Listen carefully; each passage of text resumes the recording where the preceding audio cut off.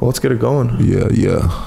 All right, so we're going here. We're live. Eddie, thanks for coming on, man. I appreciate it. Appreciate for having me. What's the nickname? Ebro? E-Rob. E-Rob. Yeah, the NBA gave me that name. Well, when I was watching one of your videos where you threw the ball up in the air and then you dunked it, the announcer goes, E-Rob. Yeah. I was like, oh, that must be the nickname. Yeah, we were out west playing Golden State.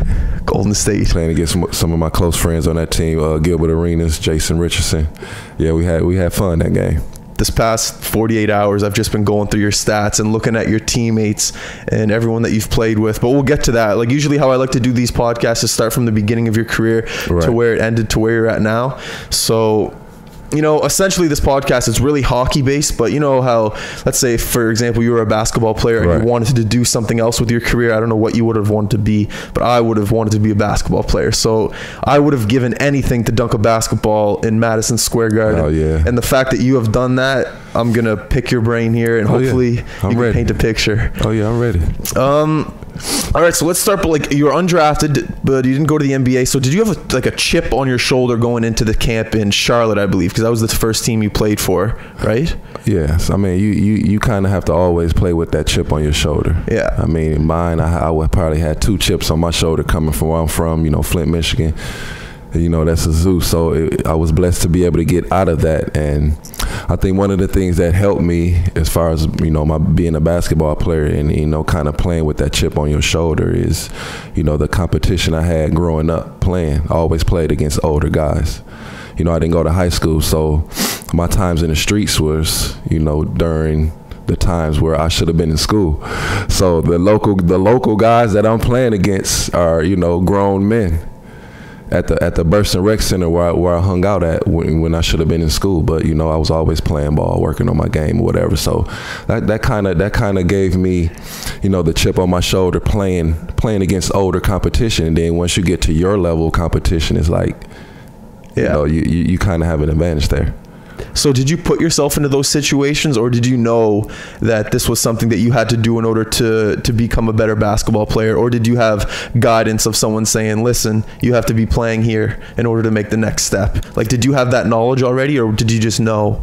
I mean, you just, you know, you never know what it's going to lead to. Like, I had no idea of you know, that I was going to make it to the NBA. You know, coming up in Flint, Michigan, it was just about surviving, trying to find, you know, the next meal. You know, my parents were obviously, you know, strung out on drugs. No. So yeah, so I pretty much grew up on my own. Me and my sister at what, 10, 11 years old. We went and moved with my granny on the north side. You know, we were kind of like, you know, growing up, it was like, we lived in the suburbs, you know, because back in the day, you know, if your parents worked in the GM shop that, you know, both of my parents worked at where they produced cars and made Buick. Yeah. You know, at the car plant. Yeah. If your parents worked there, you know, you were back in the 70s, you know, that was a lot of money back in the day. So we had everything until, you know, the drugs came.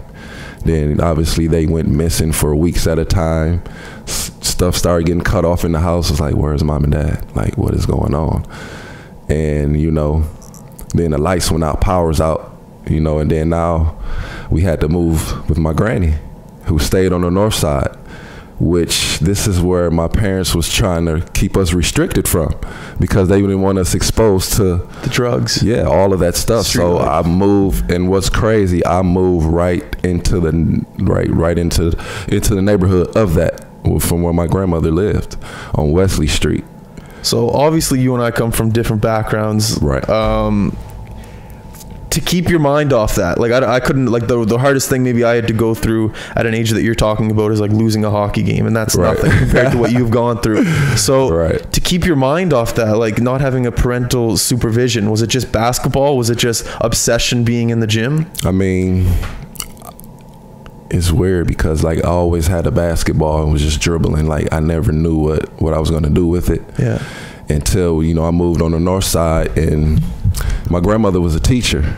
Okay. So the drug infested area and the gang infested area I lived in, by her teaching all those guys that were out there on the block, because, you know, obviously she taught them, it gave me the green light. It was like I was okay to be out there. Because, what do you mean it gave you the green light? I mean, just to be in the neighborhood, because you got to think this is a gang area. So if you're not your from grandmother's area was a yes, okay. Yeah, so if you're not from that area, you know, you're gonna have a problem with the locals, you know, because it's territorial like that.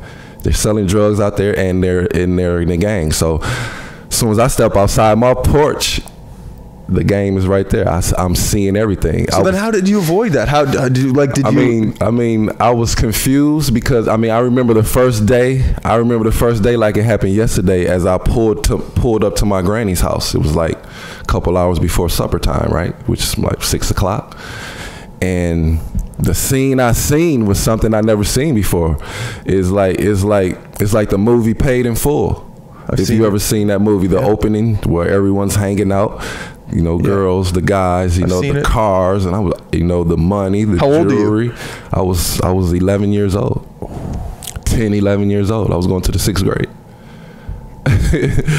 You know what I'm saying? And the 5th grade, I mean, I seen that and I was like, wow, what is going on? What are they doing? And I grew up in that, and you know, my friends were obviously, you're gonna be, I don't want to say corrupted, but influenced to some points. You have to know as far as where, like, what you want to do. Like, I never joined a gang. I never sold drugs. You know, but obviously my friends were affiliated with doing all of those. So I had to move smartly.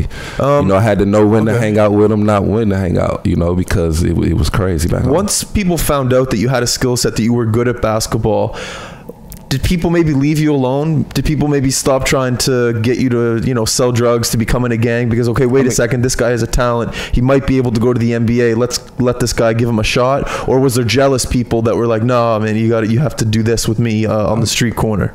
Was there anything like that? I mean, with me, I used like I remember the first time I was like the local store had that I know that, you know, I'm going to be running back and forth to 1,000 times a day because it's right there on the corner. That's what kids do. We run to the store, we get chips, we get juice. So I remember the one day as I'm dribbling my basketball, you know, to the store, one of the local drug dealers was like, hey, what you doing with that basketball?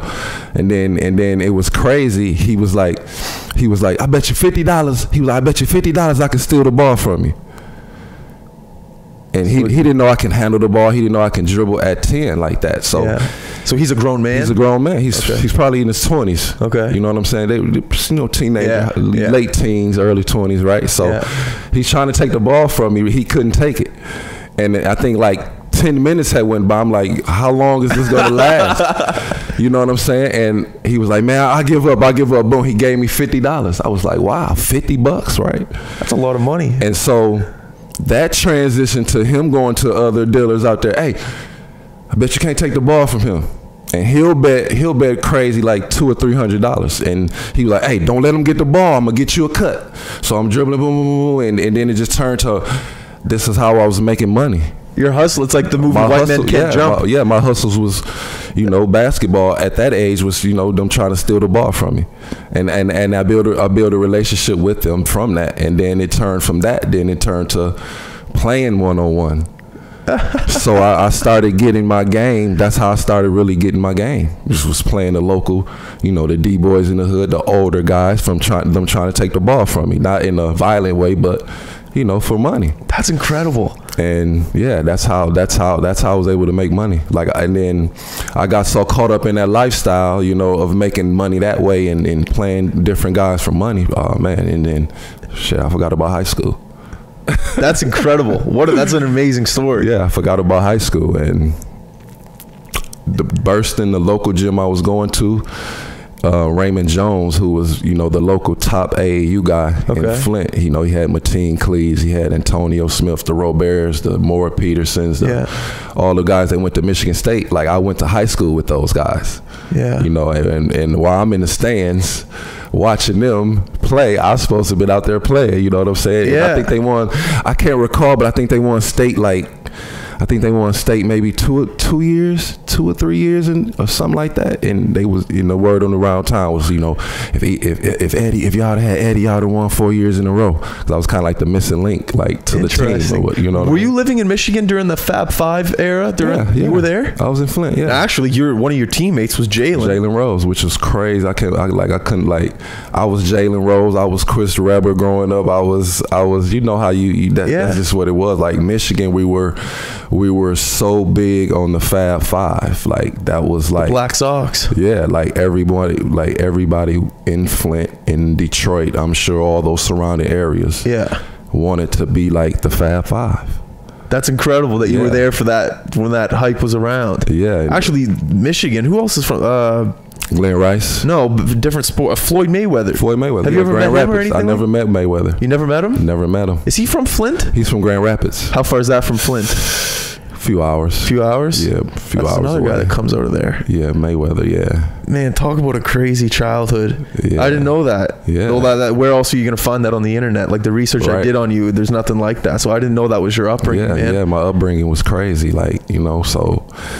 But just talk like. Anyway. And then I'll give you another crazy story. Like how I got my name out, you know, through colleges is, you know, I had an AAU coach whose his mind was before our time or whatever. So he figured out a way to get me on the roster in college for the top high school players. Like I played with Mateen. I played with all the top high school players. Okay. On you know, in the AAU circuit. But if you think of and then when I think about it, I was like, well, how was he able to do that? Yeah, how did you get in there? Because I would be Mateen Cleaves when he wasn't able to show up for the tournaments. They put your name down as. But I don't know how he worked that, because when we were in Ohio, we wore numbers. So we didn't have names. We wore numbers. So I was like number 489. Like you know what I'm saying. So I think they didn't have any names on the jersey. Didn't have names on the jersey. So I think that played a big part of it.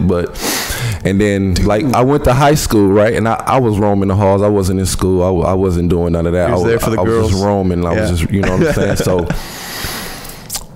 the junior varsity coach, Coach Hewley, he called me in the office one day, right? Yeah. Because at the time it was like the AAU tournaments we went to down in Ohio, those coaches, you know, they would send the players who they had interest in letters to their high schools. And that's how you got your letters of intent or interest, or, you know, showing that the college had interest in you, right? Okay, I see what you're saying. So he pulls me into the office. He's like, I figured out what's going on. I was like, oh shit, I'm in trouble. You know, I didn't know what was going on. He was like, I want to show you something. So he shows me this stack of letters. It's like from Florida State, Florida, Michigan State, all the top schools. But it was in different names describing me. And like he seen me play before, like, cause I played intramurals at, you know what I'm saying, in high school, or he saw me in gym class. So when they were describing the type of game that the person was I was supposed to, you know, like a Morris Peterson, he was like, first of all, Morris Peterson don't even go to this high school. That's incredible. So he's like, well, so he figured out like, okay, so you're playing, your AAU guy is using you. Using a different name. Substitute, right. You're being substituted for the players that can't make the tournament, and you're using their name, and you're receiving mail because they're jotting down. We're like, who the hell is this guy? And they, you know, whatever number I was, that's who they sent the letter to. And they thought your last name was Peterson or something. They thought my last name was Peterson or Cleaves or Smith or Thrash or who. Like I've used like all my teammates' name when they couldn't come, right? So that's how I was recognized, you know, from colleges. And then he brought me in that office and showed me those stack of mails, and it blew my mind. Your life must have changed that day. Yeah, and it kind of made me, I think I was 17 at the time. Wow. Like at this time I was on the verge of just, you know, I had dropped out periodly. You know, I dropped all the way out. Like I stopped going to school, period. So then what did you do as soon as you dropped out? I just hung out outside. In the trap, as they call it. In the trap? Yeah, I was just in the trap, you know. But with a basketball in your hand. Yeah. And so what happened was my AAU coach, you know, once I started, you know, he always thought I was an older guy because I was hanging, you know, I was in the gym during hours where I should have been in school. So I came down. I think I came to the gym with one of the top high school players. I think it might have been Mateen Cleves at the time. I think it was. Okay. I think I met him down in Burston, and the AAU coach, he didn't know I knew this guy. Yeah. And he took me to Ray. He was like, I know all about this guy. He ain't doing nothing with his life. His time has passed. And I was like, what you mean my time has passed? I'm like, I'm only 16. I'm only 16, 17, right? Yeah. He's like, what? I thought you were older. So we sat down. He was, he kind of helped me get my life in perspective, and and I told him about the letters I had been receiving and all that stuff. Like, he had no idea that I was getting those letters. You just weren't registered in the system. That was your only problem. Exactly. You just weren't in the system. Nobody. They knew who I was, but the coaches didn't know my real name, because I was always using somebody else's name. I feel that you must have gone to like camps when you were younger, and you walked in and people are like, who the hell is this guy? And then you must have just like shown some people up and just must have left the gym feeling confident. Yeah, I feel like that's happened to you a bunch of times. I mean, we like back in my days, we didn't have like all these camps these kids have to go to. So then how did you get exposed? It was go down to Ohio? that one AAU summer. That's it. Like it's crazy because I didn't even have like some of the games I wore like a Penny Hardaway jersey, or I had like a real jersey on, and people was looking at me like, why he got a real jersey on, and like it was crazy. Like the AAU team that I was playing on, they had been going down to Ohio for years. So the opposing players, they knew who was coming. Like, okay, yeah. Mateen's coming, Mo Pete's coming, and then one year I showed up as they looking at me like, bro, what's your name? I'm like, what you mean? My name Morris Peterson. They like, no, your name ain't Morris Peterson. Like, we know who that is. And I just played it off and we killed them. Like our style of play, like. Every time we stepped on the court, everybody came and surrounded our court because we were the most athletic. We were dunking. We were putting a show on, ISOs. Like, we've been doing that. Dude, that needs to be a movie. Yeah. Like, that's a true story. The fact that you just weren't in the system and you just went down to Ohio. I have to run into the right type of people. Right type of people. Well, man, if I thought it would be Ice Cube when I joined the Big Three, but that's not him. So we're gonna talk. Maybe when I run into a guy like 50 Cent or somebody, who would take me seriously, It doesn't even take that much money to shoot a movie these days. It's like a couple million. That's not a lot of money. Yeah. Well, actually, that's what we can get. Actually, no. I wanted to get into your contract that you got coming from Michigan, but we'll get to that later. Okay. So can we start? Let's move into the NBA right now. Yeah, that's fine. Let's go to your first NBA game. Emotions. The night before, were you nervous? Where was the game? Well, how did you? We were in Charlotte. I think we were playing Orlando. Unfortunately, I didn't get to play in the first game because my first son was born. Oh, congratulations! Thank you. I get a little late. Well, yeah. So I didn't play in the first game, and I cannot remember who the second game was. What about feelings like making the team? What about like what describe like the coach saying, "Hey, like congratulations, we're going to give you a contract. Welcome." Here's the other weird part I have to mention this. Of course. Okay, go ahead. Junior college, my sophomore year in junior college, this would have been 97. Yeah. I put my name in the NBA draft. Without consulting with my AAU coach who knows my game and brought me up, and boom, and he's like, no, you're not ready for that. I'm like, coach, what you mean I'm not ready? I got to get to the league. I'm not trying to come back to Flint. You know what I mean? Like, I'm trying to get to the NBA right now. I'm getting my coach was telling me the Spurs would take me second round. Who said that? Sorry? My coach, Francis Flax. Okay. Who was the, I'm trying to think who was the GM at the time. I think it was KC somebody was the GM at the time. He told me he spoke to him several times because in junior college, what was crazy, my freshman year, my sophomore year, I was playing point guard because our point guard wasn't eligible until January. Okay. So I started the first part of the season off playing point guard. Aren't you a shooting guard though? Yeah, I'm a shooting guard, but I could handle the ball. So, and it was crazy because it was like I'm like, okay, I can do that. You know, so I remember the first game, it was like most guys guard by position. If you're a point guard, you have to check the point guard. If you're a shooting guard, you check the shooting guard. So I had I always have a little guy on me. Yeah. And they used to always try to press me, and I boom, boom, boom, and I blow by him. And they'd be like, whoa. And then I get a ball up, somebody would dunk, you know, and I spent the first half just being an assist guy. I scored when I wanted to, but when I really actually got into, you know, playing my game is, you know, running the wing. You know, I'm running the wing, catch and shoot. Yeah. Threes, dunk, whatever. So that's kind of like when I really got into, you know, people really got to see what I could really do. Because bringing the ball up, you know, they would trap me. I'm throwing the ball, so I'm kind of like out of the offense a lot in college when you're playing the one. Yeah. In junior college or whatever, so because they press a lot. Yeah. So I'm giving the ball up a lot, so it's taken away from my offense.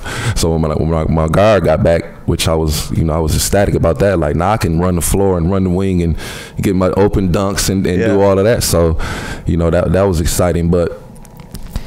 To go back, when I put my name in the draft in 1997, right? So my coach, you know, I talked to him. We had a heart-to-heart. He was like, "Nah, you're not ready. You're not ready." So how old were you? I was 19. Okay. You ought to have been 19. Okay.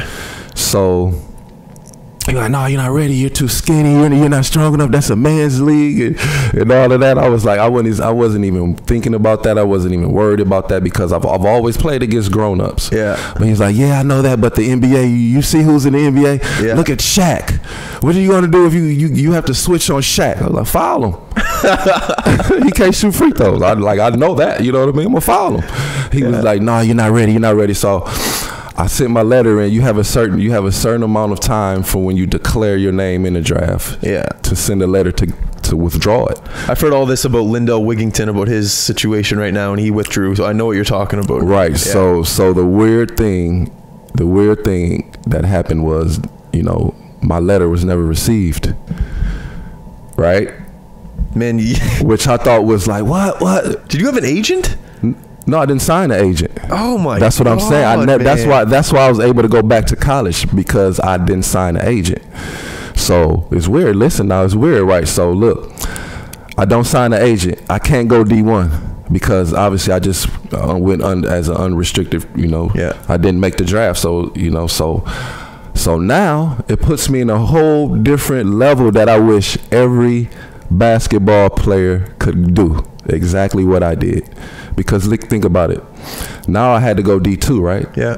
So now so 2 years later, 1999, right? Yeah. My college career is over with. Guess what? What? I'm a free agent as soon as my career is done. I can go sign with an NBA team. Any NBA team. Any NBA team. Because guess what? I'm a free agent.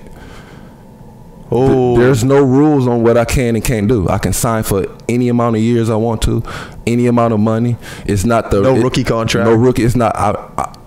There's no rookie contract. I can sign for whatever. So how pumped were you when you found that out? That was crazy. Because you know a team's gonna pick you up, right? And what happened was my first visit was New York.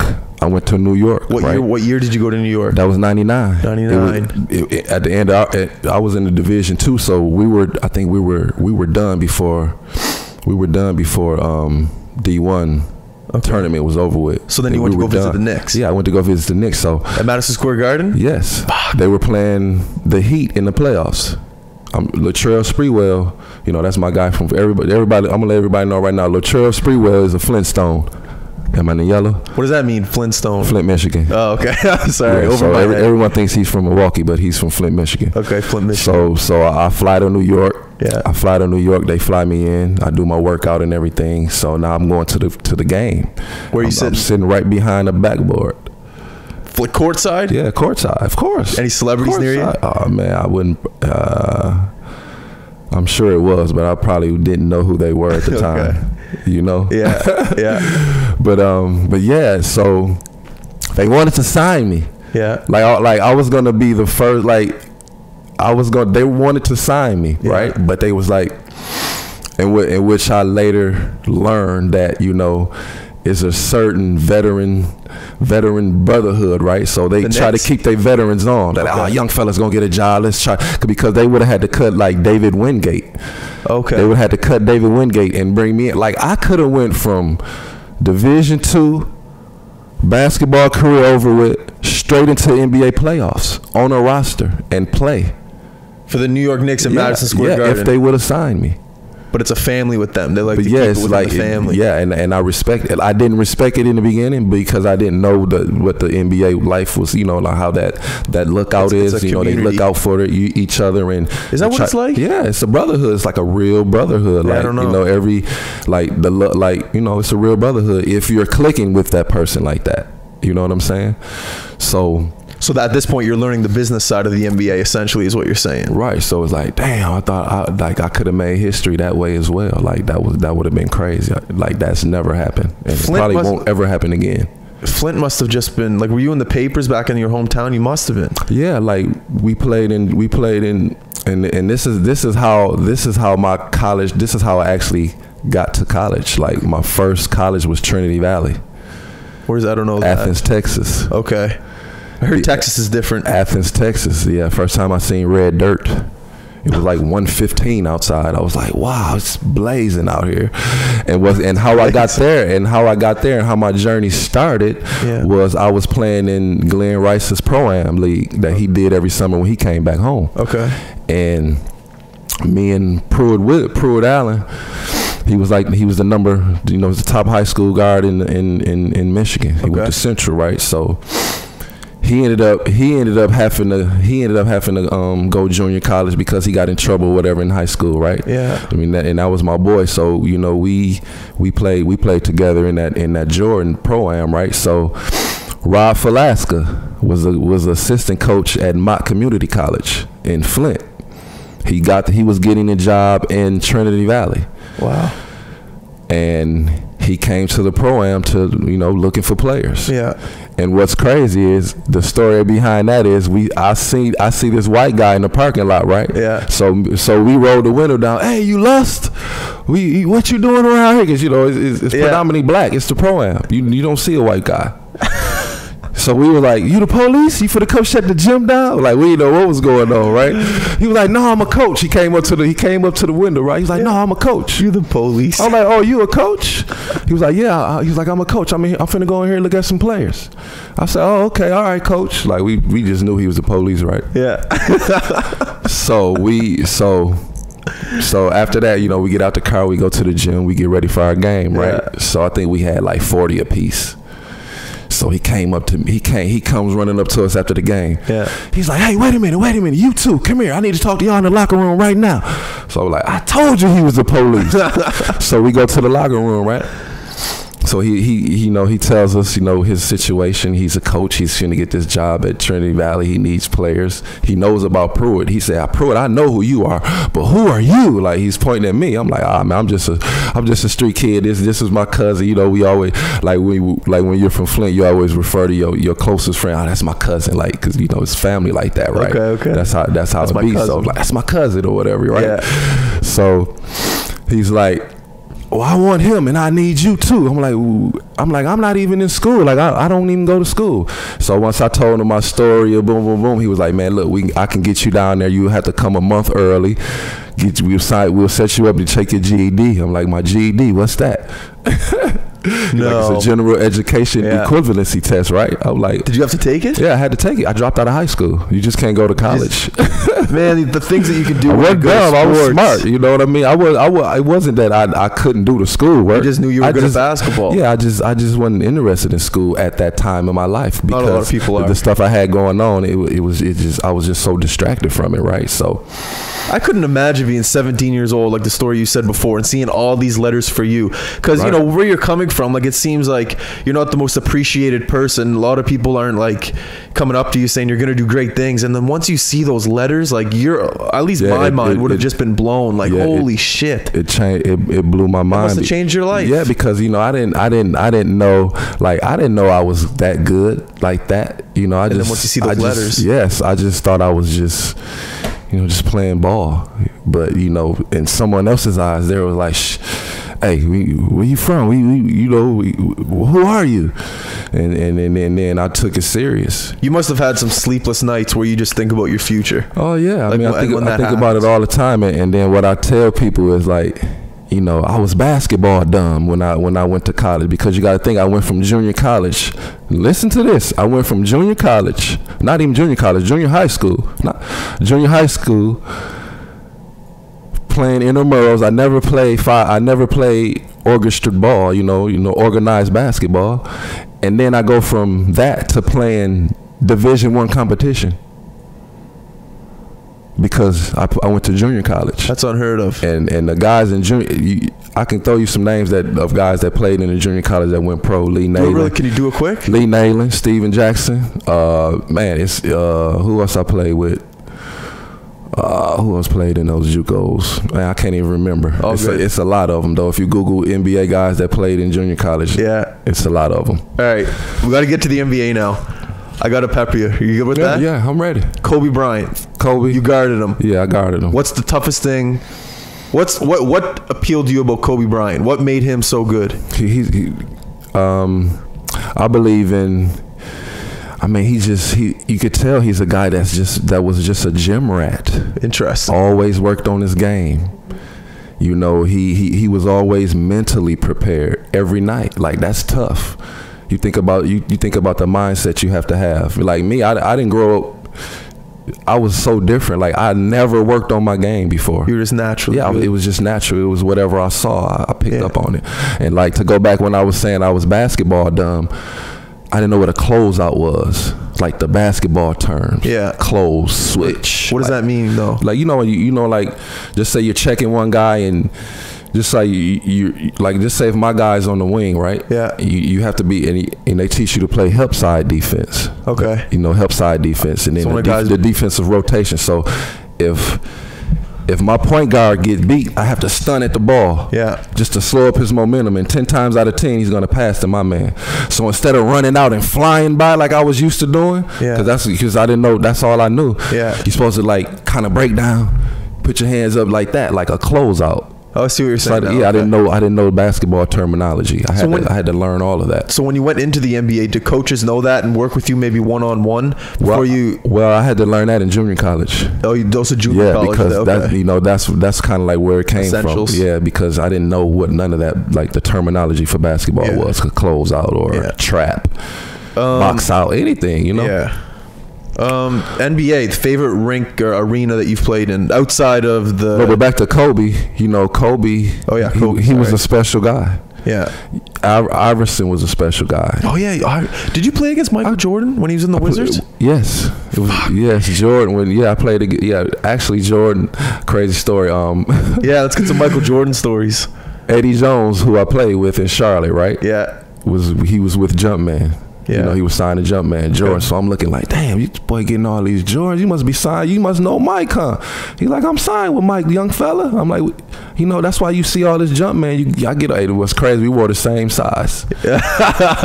So I'm like, yo, you get and like that was like any kind of like difference we had in colleges with my coaches was about my shoes. Like I had to have Jordans on every time. Yeah, I had to. Like, do you have the team? Like, yeah, of course. What numbers are those? These are 45s. These are the ones when he came back. Okay. The number 45 on the back. Nice.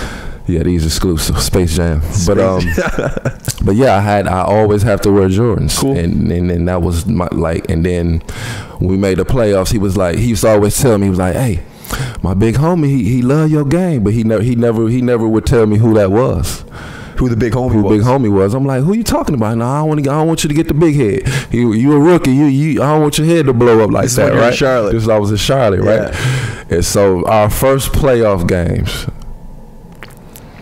he was like, now I'm about to tell you who big homie is.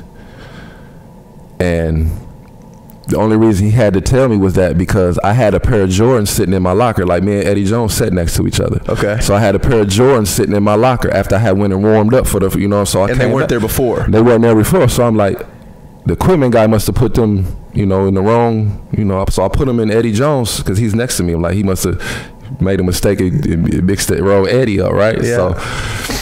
So I come back in, I'm stretching as because the rookies go out first and then the vets go out. So I come back in there and I'm stretching. I got some Jordans on. I forgot which ones I had on, but I went to the mall and bought them, right? So he was like, "What you doing?" I'm like, what you mean? He was like, why you wearing those? He like, you didn't see the shoes that was in your locker? I was like, man, them yours, right? They was like, they was these right here. Yeah. But the bottom was teal, like teal. Okay. The bottom was teal. Like he personal made them for Eddie Jones, and he gave me a pair to wear. He like, this is from the big homie. Big homie said you can wear these.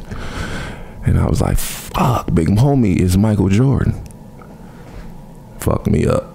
That's messing me up right now. Just thinking about me up, right? The fact that I'm sitting here talking to you, but that actually happened to you. That's incredible. Right, fuck me up, right? So I'm like, what? Big homie is MJ. So that right there, Michael Jordan always allowed me to wear Jordans in the NBA without being under contract. Anybody else, you had to be under contract. That's cool. And then the other story I would tell you is when we were in Chicago, right? Yeah. When I was playing with the Bulls. Yeah. We were horrible. Were you? Yeah, because we were young. The triangle, I felt like we weren't playing, we were young. We were the youngest team in the league at this time when I was with the Bulls. I think our average age was like 23 or 22. Eddie Curry was 16 going on 17. Jesus. Tyson Chandler was 16 going on 17. You guys must have I was 21. I think I was the oldest on the team. No, I wasn't. Well, if you're 23 living in Chicago with a bunch of young guys, you can't tell me that Jamal Crawford, Jason Williams, all those guys were young. Yeah, but we were young. We had Oakley. Oakley was a veteran. That's another guy I wanted to talk to. Kendall Gill. Yeah. You guys, can you see it? Yeah, I see it. Eddie Curry, Travis Best, Greg Anthony, Dolly Boy, Ron Artest. Yeah, we had, yeah. What's Charles Oakley like as a guy? He's obviously an intense player. Is he a nice guy off the court? Oakley? Yeah. He all right. He all right? Yeah, he all right. We fell out last summer during the Big Three. Oh, no. Yeah, you didn't see that, how he was just going at players? Well, I didn't watch it. The only thing I saw about him was he got kicked out of the MSG. Yeah, he's funny as shit. But, yeah, he got his fame from that. That's how he was allowed to, because you're supposed to be, because if you look at the Big Three coaches, everybody is like Hall of Famers. Yeah. And then you got Oakley. He was only relevant because of the bad, the thing that happened with him in MSG, right? Really? So well, that's how he became a coach in the Big Three. He shitted on me in the first game. I didn't know that. When that Steven Jackson the next game, and it became a soap opera. Like every game, like there was no cameras by our bench. Yeah. After the first game, after me and him fell out. After that, it was a camera guy right there. Soap opera. Yeah, soap opera. Maybe that's what he wants, though. Yeah, stay relevant. That's how he stays relevant. Soap opera. Meta World Peace too. What's he like as a person? Oh, that's my guy. He's a nice person. Yeah, Ron is my guy. Oh yeah, guy. Ron. Sorry. Ron. Rapper Ron. How does it work in the NBA with shoes? Do you get as many shoes as you want? Like if you want a pair of shoes and you just ask the trainer, do you get them, or you have to be sponsored, or how does it work if you want shoes? I think most of those guys. I believe. And see, this is what made my situation so different. I have no idea, because I think when you sign your first rookie contract, I think you have to have, I think that's Nike or Adidas. Nike or Adidas. So I think most players have I don't know what the standard contract shoe deal is. Okay. But I wore whatever I wanted to. Oh, okay. So I bet you were happy about that then. Yeah. Because in college, I barely got away with it. Yeah. But that's just what it was. Like I had to wear Michael Jordans. That's so sick. Just what it was. Like that he allowed you to wear them. Yeah, that was crazy. Well, coming over. It was because I had game though, right? So I made his, so when you look at it from a business standpoint, I made his product look good. Yeah. He's a businessman at the end of the day. Yeah, that brand, that Michael Jordan brand is that brand is strong. Well, coming out of Chicago, do you ever hear any stories about Michael back when he played there in the 90s? Oh, of course. Can you give us a couple maybe Michael Jordan stories? I remember I think I heard one time he was late for a game and he got the whole police escort, shut the highway down. Mike's coming. We got to get Mike to the gym. To like shut the whole highway to the down. United Center. Yeah, his path to the United Center. Police escort. He was late for the game. And late for the game, and hey, Michael, where are you? I don't know how it transpired. It came about. Like, I'm sure he had to be at the gym at a certain time, and that he's usually there. And they was like, "Where's Mike at?" That is and I don't know if he, hey, I'm late, bro. I don't know if he called the owner. I don't know how that happened, but yeah, I heard that story and through Chicago, police escort. Yeah. Mike's cool. We hung out in the club a few times. Did you? Yeah. What club? In Chicago? Club Estate. Is that in Chicago? Yeah, it's in Chicago. So only club he hung out. Is he the king of Chicago? He of must course. Be, so. That's Black Jesus. Black Jesus. Yeah. Any other stories out of Chicago you could tell me? Yeah, like he's big and he's into motorcycles, right? Like he's big on motorcycles. So I can remember times I've been at a club and I hear on the walkie-talkie, hey, Michael's about to pull up. Get all those cars out of the VIP, and he just clear them out for Michael and his bikes.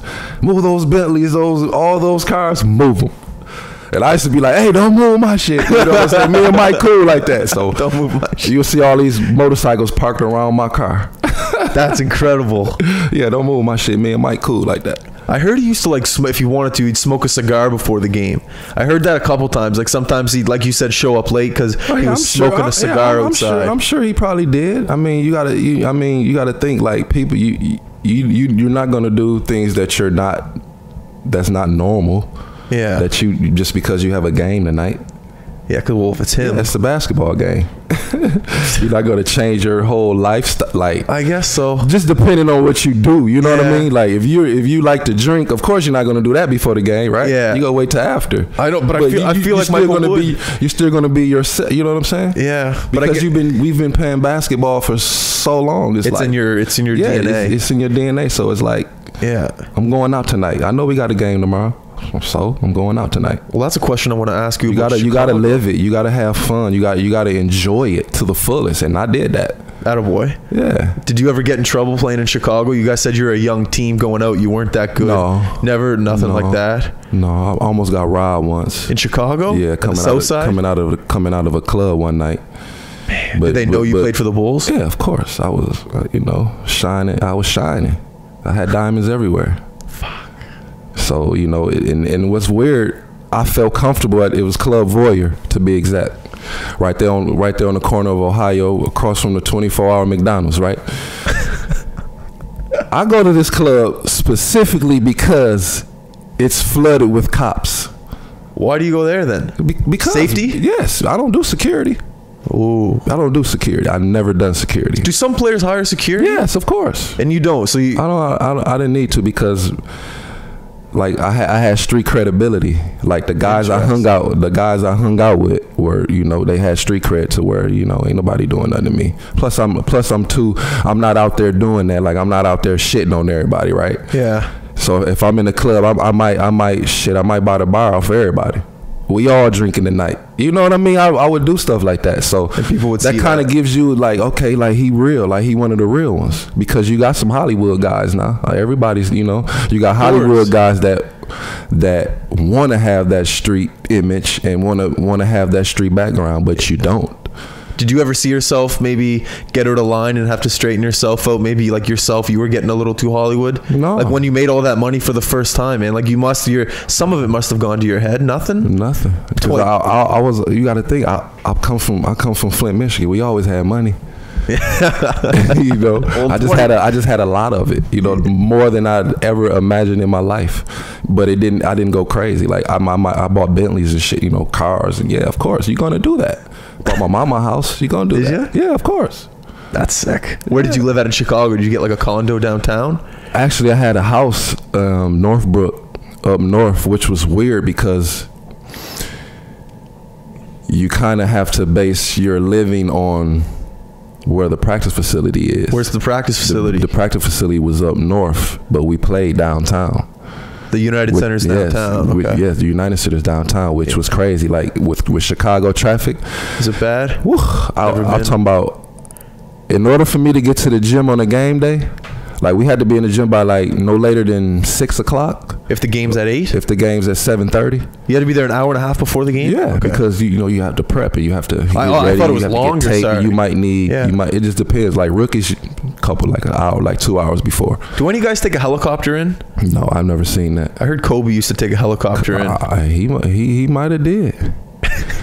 I would not believe it. You know what I'm saying? That's different levels of Hollywood right there. But he's in LA. I'm pretty sure. I mean, that's understandable. I had a question. If I could have took a helicopter to games, I would have, because get there in 5 minutes. I'm sitting in traffic for 3 hours. Like I would have to leave my house at 2:30 to be at the gym by 6 o'clock. Yes. You're just sitting in your car in traffic. Man, the team should have bought a helicopter then. That's ridiculous. But what I end up doing a lot of the times is because you can't be late for a game. That's just money out your pocket. Fined. Yeah, so I would just get a hotel downtown some nights and then just smart. Yeah, but when D Rose came, now I hear the practice facility is downtown now. Is it? Yeah. Well, I had a guy on here for he played for the Chicago. And they got mad at me. They got mad at me for moving downtown. Why? Like I ended up selling my house and moving downtown, and you know what I'm saying? Why did they get mad? And I had two. I don't know why. Well, I had a guy on here. He played for the Chicago Blackhawks, and they just built the facility downtown like 2 years ago. Yeah. And he said the same thing you're saying. He's like, it makes it so much better because all the guys just live downtown now. Yeah, the commute. It's like it's crazy. Like I didn't know they had bad traffic. The commute. The traffic from because you think about it. You can't be late for practice trying to come from downtown going north in the morning. Then you're not gonna make it. You'll be late every day. So you have to live by the practice facility and then try to make it on time for game night. Quick question about Chicago. Have you ever had a deep dish pizza in Chicago? I'm not big into pizza like that. Well, I know, but it's the thing in Chicago, right? The deep dish. Oh yeah. You never had one? No, I haven't. And but my kids and stuff have. They eat all that stuff. Like I'm not big on cheese like that. No. Nah. Another question I had was for pregame hockey, like a pre-practice before the game. Mm-hmm. It's like set up drills, and that's a question I had with the NBA. When you guys have shoot around, do you guys run drills, or is it just you just go get shots up. You just go break drills. The sweat. You have the ball boys out there. They just rebound for you. You just get shots up. You just breaking the sweat. Oh, okay. See, it's not nothing serious because you got to you playing over 100 games. So you just go break a sweat, and then you go back in the locker room, go over the film, go over the coach's notes, stretch some more. If you need tape, if you need therapy, you need treatment, Okay, so that's do all of that. Yeah, and then so yeah. Did the Bulls have their own plane? Yeah, every team has their own plane. What was your ritual on the plane? Did you sleep, read, watch movies? Ate. What was the food they gave on the plane? Whatever you wanted. It's a restaurant. It's a top five star restaurant in the sky. With waitresses, steaks, whatever you want, anything. Shrimp, whatever. Dude, alcohol, champagne. How far is the airport from the United Center? Like, how do you guys? Is it O'Hare? Like we fly out there's like a private. The private area, where you pull up to the security guard at the gate. You show them your NBA, your Chicago Bulls player card. Yeah, you pull in, and then your plane sitting there. You park maybe 10-15 feet on the side. Oh, you leave your car? Yeah, you leave your car right there, and then you just hop. And then you get on the plane. You go to the runway. We gone. We land. We got coach buses waiting on us. We got coach buses waiting on us. Go to the hotel, and you free to do whatever until the next shoot around in the morning. So when you come back to Chicago and land, are your cars just waiting there? Car's still sitting there. You hop in your car and go home. Talk about. Now you can't drink on the way back. Oh, because you obviously you're driving home once you land, but on the way it's fine. Okay, well let's talk about your favorite place to play in the NBA outside of the United Center. Your favorite rink or arena. I like seeing the stars. So it'd be New York and LA, yeah. Chicago. I met Laverne and Shirley. Can you believe that? A kid from Flint, Michigan meeting Laverne and Shirley. I used to watch that show too. Happy Days. Yeah. Talk about the time you became starstruck, like the biggest person you've met, like a starstruck situation. Ooh, who could that be? Probably Denzel. You met Denzel? Yeah, I met Denzel in LA or at New York? At a game. I meet all my stars at the games. What's Jack Nicholls, the Joker, the original Joker. You met Jack? Met Jack. Jack's at all the Laker games. You see Yeah, Jack. I know Jack, yeah. Chris Rock. Chris. Spike Lee. Spike. Alicia Keys. I met a lot of celebrities, mostly rappers. Jay-Z, the GOAT, Lil Wayne, that's my dog. Mac Main. I know all the Cash Money people. I never met Drake though. I met Cash Money when they were the Hot Boys. Oh, back when they were from New Orleans. Yeah, because I had Charlotte. Yes, because what's crazy. Were they sitting courtside back then? Yeah, of course. The Hot Boys. Yeah, I had a music label, Pharmacy Records. Nice. You know, I signed like I had like a lot of the local talents, right? So I used to walk around with a prescription bottle on my neck. So people, and it said Pharmacy Records, right? You know what the prescription bottle look like, right? Like the orange. So and white cap. so I had that all diamond out and stuff, right? So when I go to these parties, yo, you got a rap label? I'm like, yeah. So Jada Kiss, the Locks family, Jada Kiss, Styles P. I met a lot of rappers. That's crazy. But Lil Wayne in specific, I bought them to Flint, Michigan for my birthday in 1999. You know, wow. So Back in I haven't met Nicki. No? Nah, they came on later. They joined Cash Money later. But you were with them with the Hot Boys back Yeah, when they were in New Orleans. I met Wayne when they were the Hot Boys, Juvenile, all them boys. Was in Flint, Michigan. Didn't get to perform because the city was just too crazy. What do you mean too crazy? Man, it was like you got to remember where I'm from, man. I don't know what that means. Crazy. Like, let me tell you how. Like, okay, first of all, it was so many people in this building. What building? Where the event was held. Okay. Because it was my birthday party, but they were going to perform, as of course, right? Okay. We were making money here. It's a business, right? We trying to make money too, right? Yeah. We have a birthday party and we're going to charge at the door. We got the Hot Boys. So it's in New Orleans. Making money. Yeah. No, it's in Flint. Oh, it's in Flint. Yeah, it's in Flint. And they came. Yeah, my hometown. Yeah. That's awesome. We shut the block down. They had the big tour bus. Yeah. On my block. No police. We don't need no police around here. Wow. Because we well respected in this neighborhood. You know what I mean? So no police. Wow. And the time the event, we get to the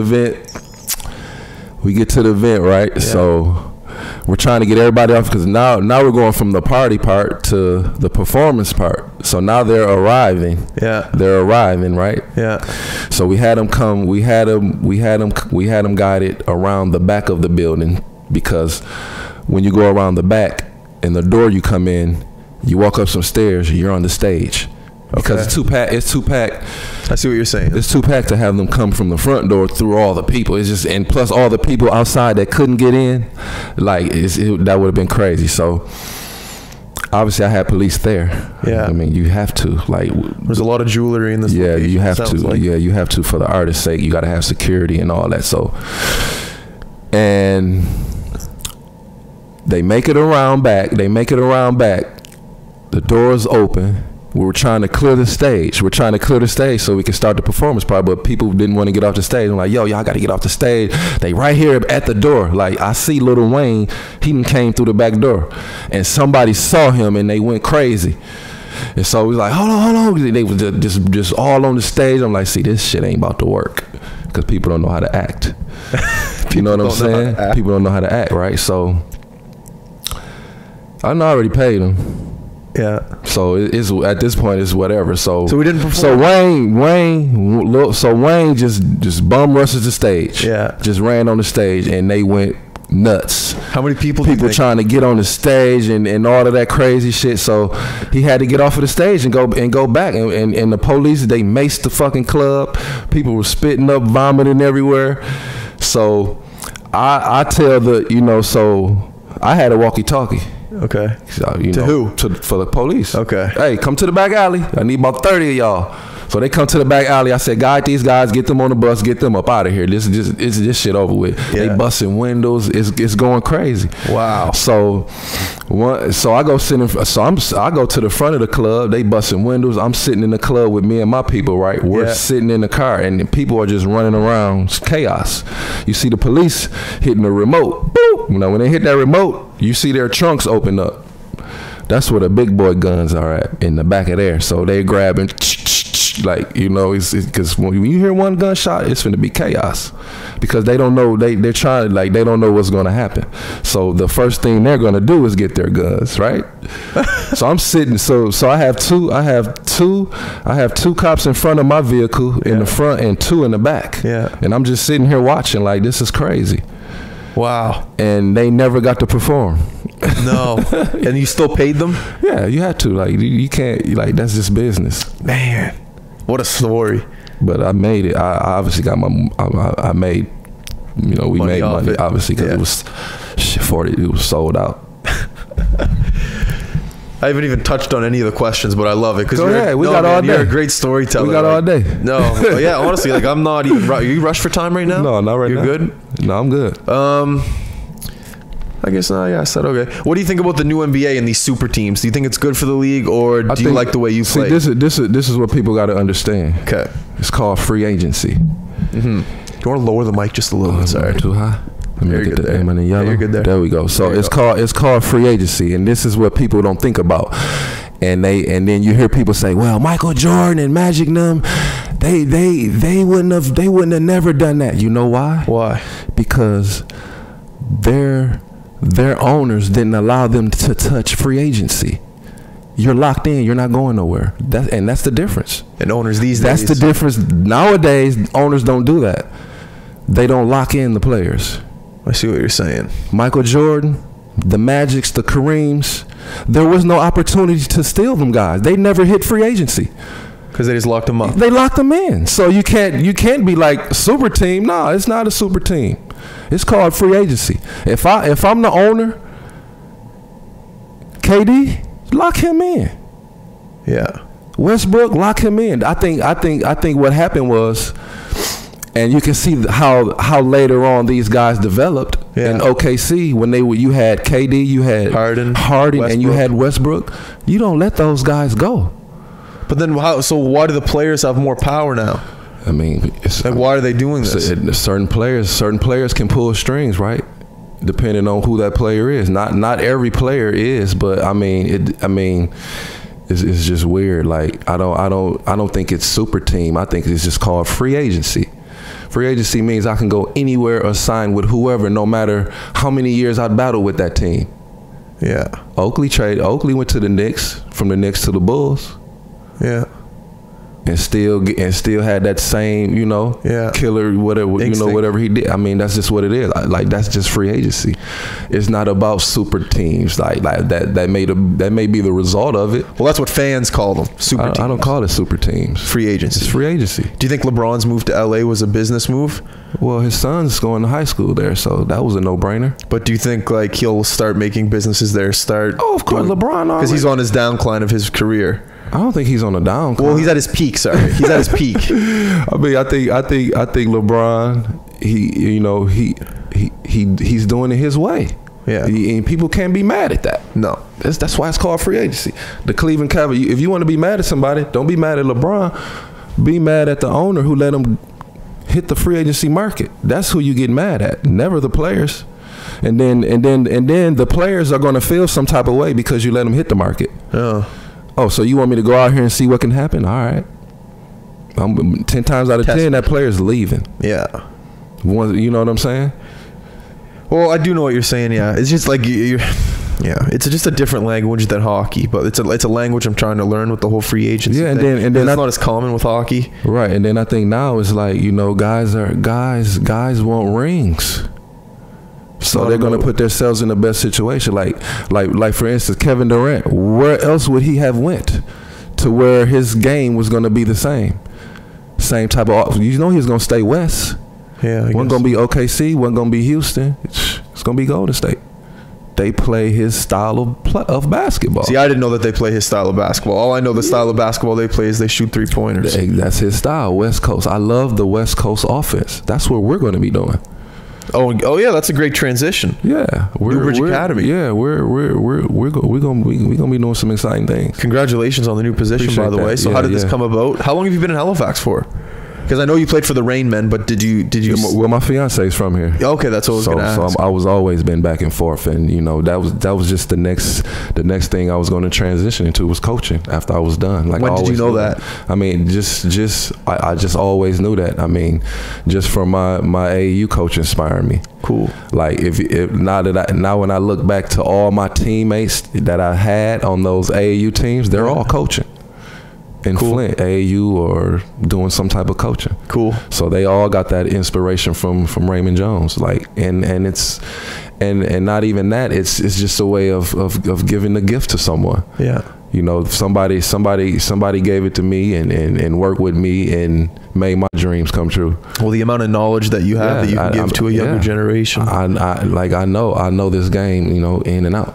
Yeah. You have to be able to dribble this basketball. You have to be able to create your own shot with that basketball. And what was my third one? You got to be able to shoot. Yeah. Cool. And notice I didn't say anything about athletic ability. If you can do those things well, and the perfect example of those are the Kyries. Look at Kyrie. He can handle the ball. He can shoot the ball. He's fundamentally sound. And he got the ball on the string. It seems like you know the business side of it too. So maybe if there's these players that are on the come up and they have to make a decision, it seems like you could guide them too about where to go, who to be coached by, and they move on to another level. And you know, I get a lot of Instagrams. You know, a lot of kids are following me on Instagram, and you know, don't worry about a D1 school. I say that for hockey too. Don't worry about that. It doesn't matter. I look at Devin George, who played with the Lakers the year I came in. He went to a Division III school. Mm-hmm. Yeah. You know, I went JUCO. I played 2 years of junior college and then 2 years of D1. Yeah. So it's not necessarily about I got to get D1. No, you got to put yourself in the best position to where you can showcase your talent. Yeah.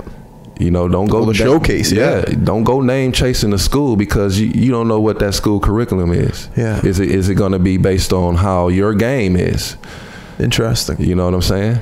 Have you? Yeah. Oh, sorry. You keep going. No. Stop. Have you ever had a conversation with Lindell Wigington? No, I don't. No. Well, he's obviously, you know who he is, and he's hopefully going to be in the NBA soon. I've heard of him. Yeah. I think Coach Simmons was telling me about him. Yeah. Yeah. Well, he didn't declare for the NBA, but he plays at Iowa State, and he's, from what I see from his highlights, he's pretty incredible. So I just thought two great minds from Nova Scotia would have had a conversation. I just thought I'd ask. Yeah, I would love to sit down and talk to that guy. No, I'd love to sit down and talk to him too to get him on the podcast. Yeah. But Jerry, let me read through these here. Yep. Michael Jordan stories, you had him. Super teams talked about him. Shoes in the NBA talked about him. Oh yeah, best trash talkers in the NBA. Was there anyone that sticks out? Kevin Garnett, biggest trash talker. He gonna cuss you and your mom out. Give me an example. Man, if you can say it on the air. I can't. You can't? Okay. It's all explicit. Yeah. All right. Yeah. All right. This guy cusses people out while shooting free throws. I was like, damn. KG don't stop. Biggest welcome to the NBA moment. Like, you know, like you'll get dunked on, or maybe Jordan will put up 40 on you. It's Kobe, anything. Just like biggest, I'm here, I've made it. Biggest moment you think? I don't know what that would be. I mean, I loved all of it. I mean, I love every moment of it. You know, I think the fun part for me was checking the greatest. I checked the greatest players that ever played. Iverson, Kobe. I've chased the best shooters in this game. Reggie Miller, Ray Allen, Allen Houston. Like, I've checked, like, that's the part I loved about it. And I did it at 6'9", checking guys like Allen Iverson. Like, that's crazy. There's kids that are going to be listening to this and yeah, just extremely. I took it. And then what I'm gonna teach my kids is, hey, you got to be able to defend. Yeah. that's going to get you. Your offense is going to get you the look, and your defense is going to keep you there. Incredible. Yeah. So you got to be able to defend and have fun doing it. Don't take it as a punishment. Like, it's fun to lock somebody down. T-Mac, Kobe, no 30s on me. No 20s, I don't think. That's awesome. Yeah, that's so like bravo. I defended, and that's what, you know, kept me around. It's cool that you played against Kobe back when the Lakers were like good. Like, you played against in their top era. Top era. Anyways. That's when Kobe had the afro. What number was he wearing? 8. Old Kobe. I mean, I got everything I wanted out of you. Every single question. You told some amazing stories. I know the listeners are gonna be jaw dropped when they hear the things that you just said. Oh yeah. I'd love to have you back. Like, anytime. Are you like halfway through the season when you're with Newbridge? Like, I'd love to have you back. Yeah, that'll be cool. I love it. I have a friend talking hoops, and like, this is cool. Yeah, we have a friend who's a big basketball guy. He's a friend of mine, but he's working right now. He really wanted to be here, so I said that you'd come back maybe on a weekend or something, so we can be here and ask you some questions. But if you're more than if you want to come back, man, love to have you. I love doing stuff like this. Love it. Gives a narrative, to the people. Like, this is what really goes on. The people that you're going to be coaching, the community, they're listening to this, so it's just another platform for you to speak freely, and people will listen for sure. If you want to give a shout out or say hello to anyone, feel free. If not, I'll do what I do. I mean, I just, I want everybody to, come out for the tryouts. Your dream can happen. I can help you make it happen. I know what it takes. I've been through it on all levels. And, I just encourage parents to invest in their kids, because, that's basically what you're doing. Your kid is an investment, especially involving in sports. Like, if they, they may have you never know. Like, they don't have to go to the NBA. They can play overseas. Like, there's always basketball outlets. And for me, basketball has taken me all over the world. And, I didn't have the opportunity to go overseas and play. I wish I could have, and I was trying to, because I want to see that part of the world. It's all about seeing the world, right? Of course. Yeah, and why not let sports do that for you? It's not coming out your pocket. Use sports as a vehicle. Yeah, you can use it to better your life, like it did for me. That was my way out of the ghetto. All right. Well, once again, thank you for coming on the podcast, Eddie. Thanks for having me. You're welcome. Everyone listening, make sure to go to all of our social... Oh, I forgot to ask this one question. Semi-Pro, the basketball movie, they play out of Flint, Michigan. Do people in Flint, do they get upset about that movie, how they make fun of the city? Or I don't know. I don't think I've gotten anyone's perspective on that topic, but have you seen the movie? Yeah, of course. Will Ferrell, right? Yeah. All right, so no one's mad. Yeah, I mean, anything that's showing love back in my time, like, I love it. Like, that was cool to me. The rink they play in, or the arena, is that actually in Flint? Yeah, it's an old arena on the south side. My mother, we stayed on the south side of Flint. When we moved from the north side, once my mother rehabilitated herself and got her, her life back together or whatever. But yeah, it was on the south side. I just had to know IMA that. Sports Arena. There you go, another connection. All right, once again, everyone, thank you for listening. If you could go to all of our social media outlets, Instagram, Twitter, Facebook, YouTube, iTunes, SoundCloud, all that good stuff. Like, subscribe, comment. Once again, I love each and every one of you. Thank you for clicking the high button, and we are out.